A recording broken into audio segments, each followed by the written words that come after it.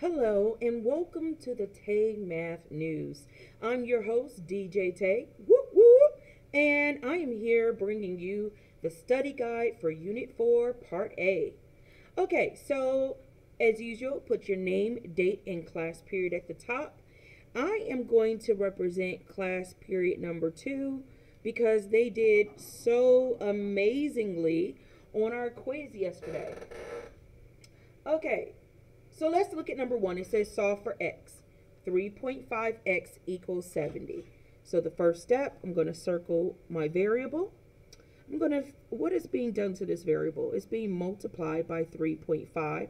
So the inverse of that will be to divide each side by 3.5. Okay, so these 3.5s, they cancel out, leaving me just with x on that side.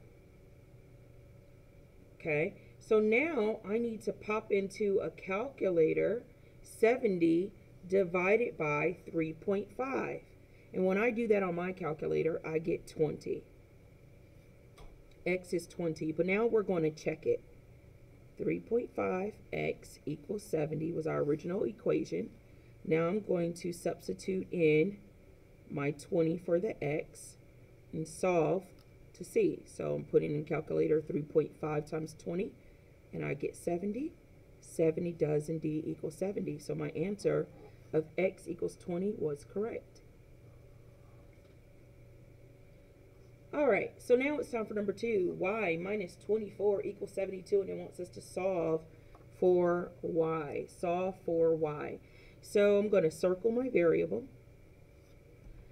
Ask what's being done to it. It's being subtracted by 24, and the inverse of subtracting 24 is to add 24 on both sides. So those 24s cancel out, and now I have only y left over here, and y equals 96. So I'm going to check my work. Y minus 24 equals 72 is my original equation. Now I'm going to substitute in my 96 for y.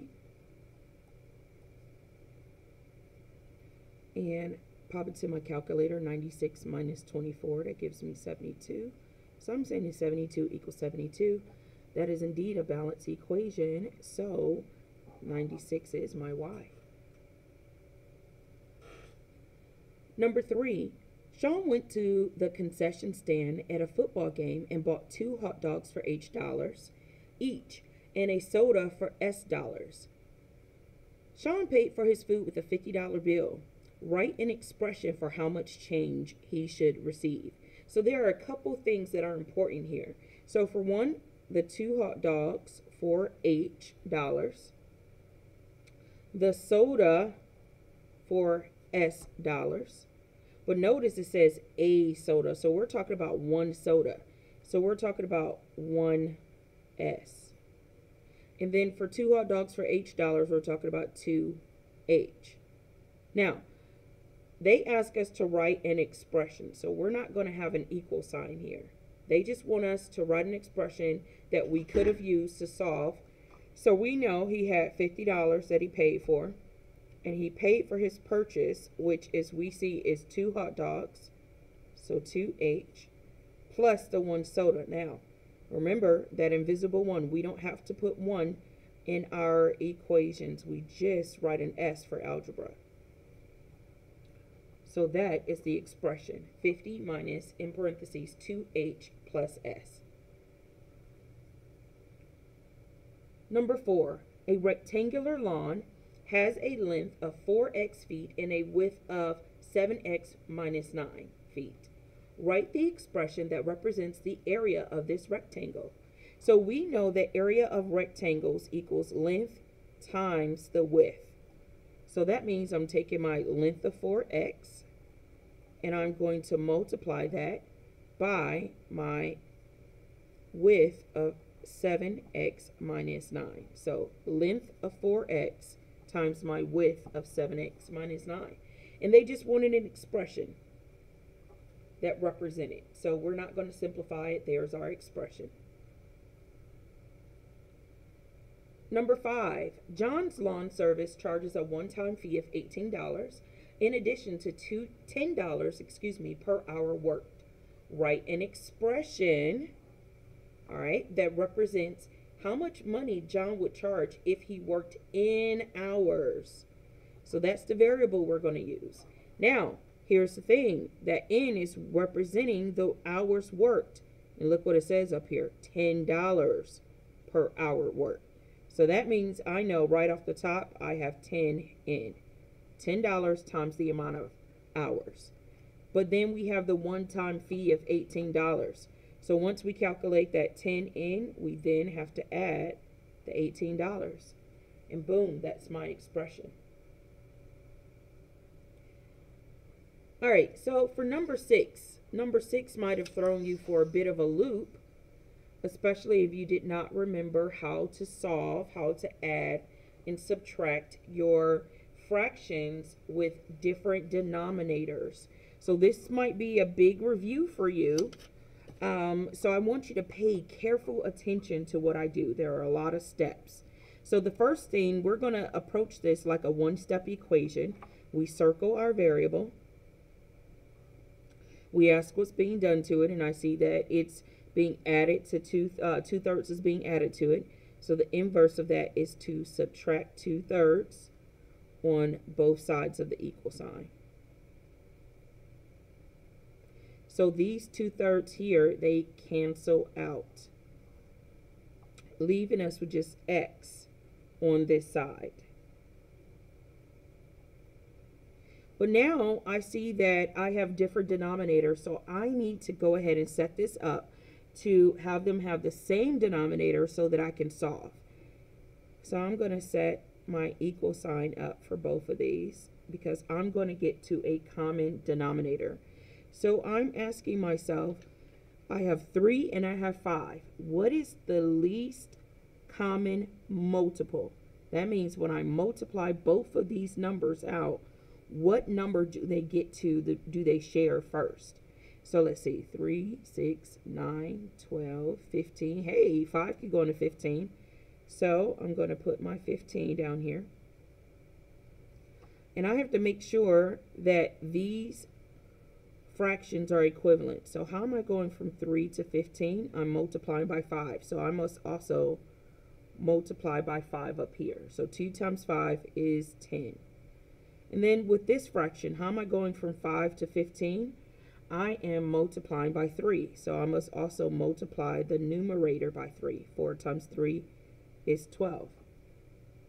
So now I have 12 over 15 minus my 10 over 15. So I know my denominator is going to stay the same of 15, but 12 minus 10 is 2. So I have an answer of x equals 2 over 15. Okay. But now it's time to check that. And this is where it gets a little tricky. So you have to pay close attention to what I do here. All right, so I have x, my original equation is x plus 2/3 is equal to 12 over 15. And now I'm substituting my x for 2 over 15.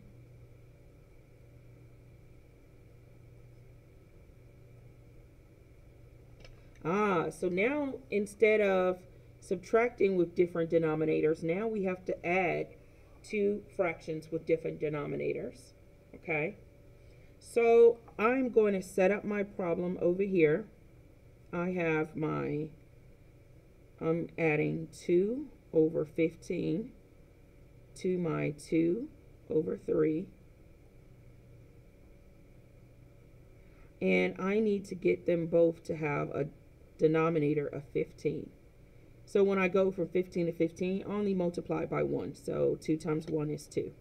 Down here, to go from 3 to 15, I had to multiply by 5. 2 times 5 is 10. So now I have 2 over 15 plus 10 over 15. My denominator stayed the same of 15, and 2 plus 10 is 12.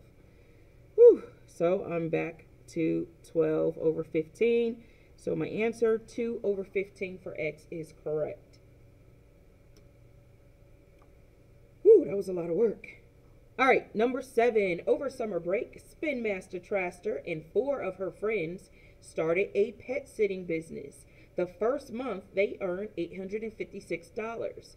If they divide the money equally, how much would each person earn? All right, so dividing tells me I'm going to divide in equally. So that means I need to make sure I know how many people I'm going to divide that money up into. So Spin Master Traster is 1 plus the 4 of her friends, total of 5 people. So this is simply $856 divided by 5. I'm going to pop that into the calculator and I get 171.20. So it's $171.20 each. Not bad. Okay, number 8. Ashley charges $10 for each hour H she babysits. Last week, the total amount she earned by babysitting was $70. Write an equation this time, that could be used to find the number of hours Ashley babysat last week. So now we have an equation, so we will have an equal sign. So it tells us some key information here. $10 for each hour H. So that will be 10H. $10 times the number of hours she babysits. And it's saying that when she did that, she made $70. So here's our expression. Our equation. 10H equals $70. Okay, let's turn it to the back. Let's look at number 9. The Glee Club is having a fundraiser selling novelty cups. Their goal is to make a profit of $1,200. If they receive $2.40 profit for each cup, C, how many cups do they need to sell to make a profit of $1,200? They want us to write an equation. So we're going to have an equal sign, guys. Write an equation that can be used to find C, the number of cups the Glee Club needs to sell. So they're not asking us to solve anything. They just want us to write the equation. So let's look here. All right, so their goal is to make a profit of $1,200. So that tells me that's the total. $1,200 is the total. Okay, but how am I going to get to that total? It says that they receive $2.40 for each cup C. That means it's $2.40 times C. So if I order 2 cups, it's $4.80. If I order 3 cups, you see what I'm saying? So it's $2.40 C equals $1,200. That is our equation. Let's look at number 10. What is the value of X in the equation? 22X equals 99. We have a one-step equation here. So I am going to circle my variable of X. I'm asking myself what's being done to it, and it's being multiplied by 22. The inverse of multiplying by 22 is to divide each side by 22. And these 22s cancel out, leaving me just with X. And I'm going to pop into the calculator 99 divided by 22. And when I do so, I get 4.5. So now it's time for me to check my work. So write my original equation, 22x equals 99. I am going to substitute in my 4.5 for my x. I'm going to pop this in the calculator, 22 times 4.5. And I am getting 99. So I'm saying that 99 equals 99. Yes, indeed. So my x equaling 4.5 was correct. Number 11. Given the equation x plus 8 equals 77, DJ Tay found that x equals 85. Did DJ Tay make an error when solving the equation? If so, what is the error? All right, so I don't make errors a lot, but I am pretty sure I did make an error here. Let's check it out. So the first thing to do whenever you're doing error analysis is to solve the problem yourself. So x plus 8 equals 77. This is a one-step equation. So I'm circling my variable. I see that 8 is being added to it. So the inverse is to subtract 8. And I'm going to do that on both sides. These 8's cancel out. So now I'm just left with x on this side. And I'm going to pop into my calculator, 77 minus 8. And I get 69. And just to check it, I'm going to plug in 69 here. 69 plus 8. Yeah, it does equal 77. But she got 85. How did she get 85? Well, you know what I think she did? I think instead of, so for one, the answer is yes. DJ Tay made an error. And if so, what error? I see that instead of subtracting 8 from 77, DJ Tay added 8 to 77 instead of subtracting 8 to find that x equals 69. That was her error. It happens, guys. All right, number 12. Which equation is true when n equals 12? All right, so they give us 4 different equations here. And the best thing to do is to substitute in and solve and see if these are equivalent. So I have 3n. Remember, our n is going to equal 12. So I'm substituting in my 12. And 3 times 12 is 36. 36 and 4, that's not balanced. They do not equal each other. They are not equivalent.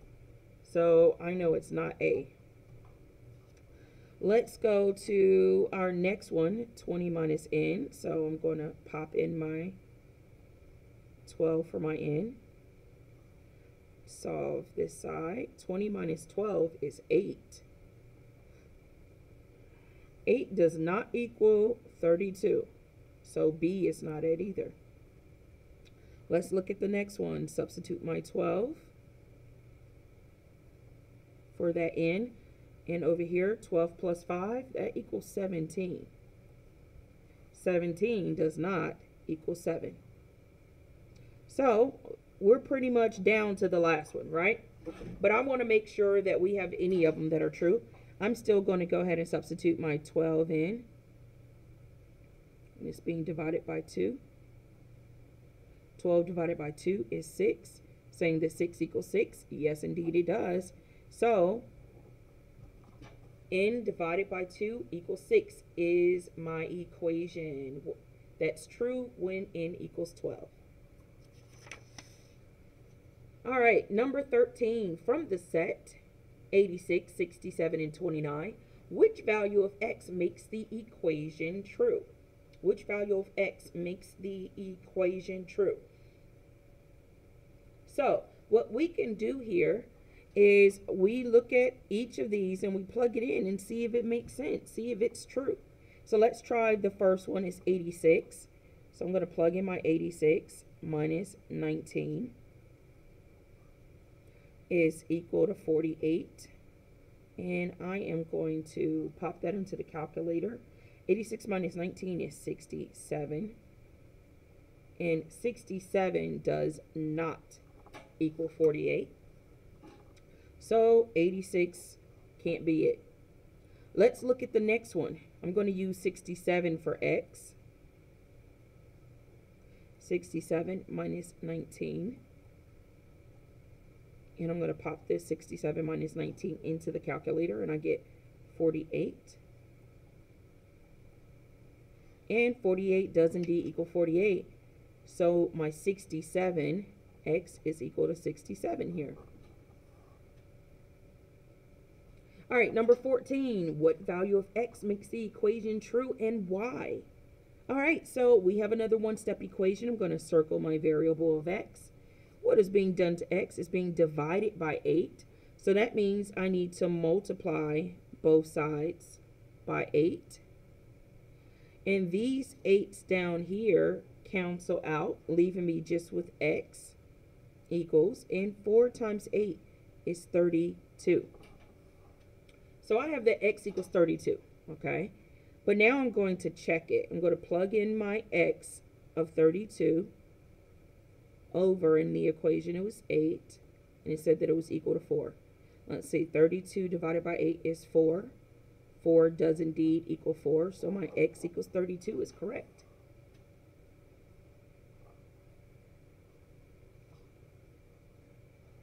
All right, let's look at number 15, our last one, guys. From the set 118, 282, 158, which value of x makes the equation true? And we have the equation 62 plus x equals 220. So again, we are going to substitute in each one of these numbers to see which one is correct. So I have 62 plus, and I'm going to use the first one, the x of 118.